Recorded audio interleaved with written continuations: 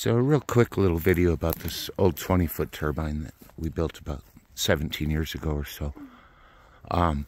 This machine's been pretty reliable, but we did just lower it. There's a video about that. We have a short here because the strain relief wasn't good enough somehow. It slipped. And there's a short in the line. But the machine's fine, but it is interesting to see damage to the stator over all these years. This stator was cracked out of the mold.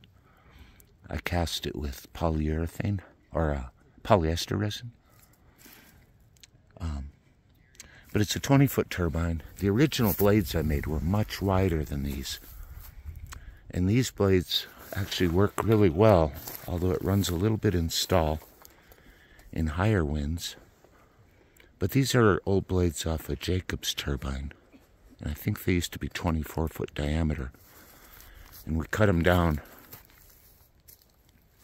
I'd have cut them a little bit differently had I been doing this today, but these are old Sitka spruce blades. But people worry about the width and thickness of big blades, and I just wanted to show this is a 20-foot rotor. These blades are only, what, 8 inches wide? The wood is 3 inches thick. So you don't necessarily, and these start up fine and almost no wind at all.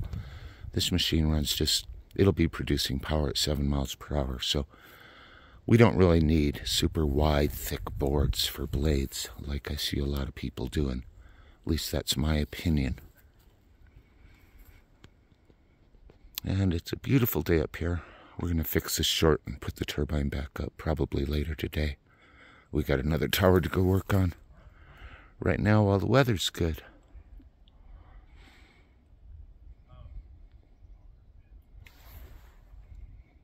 It's a great day. Is it a great day, Maya? It is a great day. How do you like your windmill? I love my windmill. What's it like when the windmill doesn't work around here? Sad. Is it? It's sad. I can't do laundry. Does the power go off sometimes in the morning? Yeah. And at night. At night?